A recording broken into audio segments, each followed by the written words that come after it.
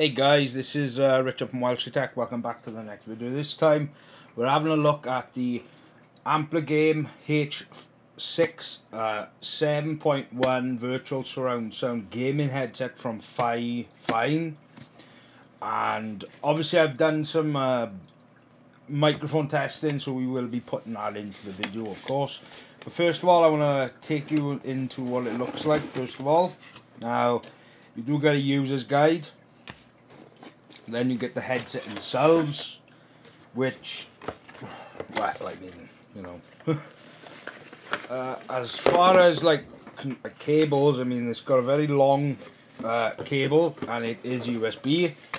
So basically, no basic headphone jack. It's basically a USB.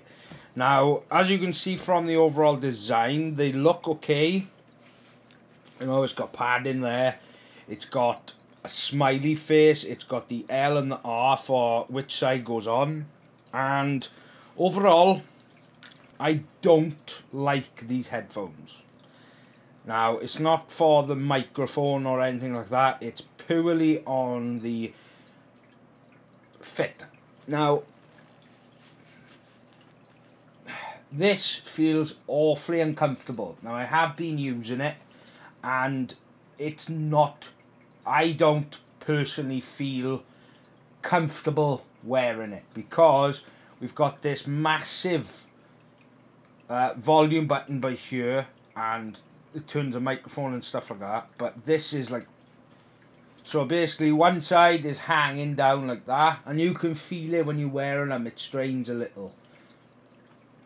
I don't like the foam on the ears. It does not feel comfortable in my ear, and honestly, as much as I appreciate them sending this out, I can't personally myself recommend them. Obviously, you know, the microphone sounds okay, but because they don't feel right to me, and as far as people have said, I've got a big head, these do not feel comfortable. Now, of course, they've got height adjust and stuff like that, but they just do not feel comfortable in my ear. I don't like personally, I just do not like them. I do not like this long cable. I don't like the fact that they don't feel comfortable in the ear. Honestly, when you're listening to something, because the space in between the pad and this is so small, your ears are stuck in there, so your ears get trapped. And I've been having a bit of a headache wearing them. That could be just my sample, I don't know, but me personally, I don't actually like them. But overall, we'll get into the microphone testing and then we'll come back. How to enable XMP. Right, so as you listen to the mic sounds okay. I mean, it's alright. I mean, it's basically like a budget mic, but honestly, guys, look, if you're looking for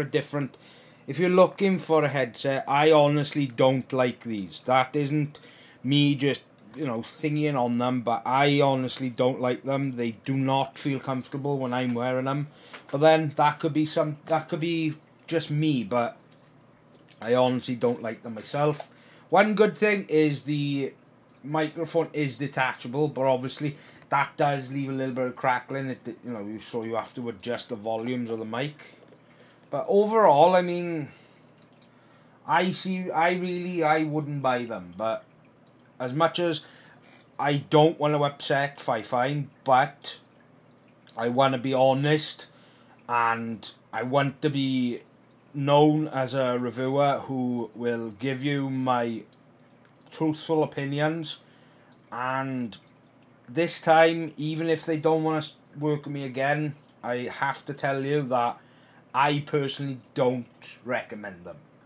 But that could just be a personal preference. But other than that, look, if you want to buy a pair, then obviously I'm not going to leave a link down below, because I honestly don't think they're worth the money. There are much better headsets on the market for the price. The AOC headset I also reviewed, That was £15 cheaper, and they felt brilliantly, and the microphone wasn't bad either for £30. So, you know, look, I'm sorry to FIFINE, but I just can't recommend them. This is Richard from WELSHYTECH. Don't forget to subscribe, don't forget to like, because I've got the budget PC gaming setup to come this week as well. So, don't forget to subscribe, don't forget to like, and goodbye.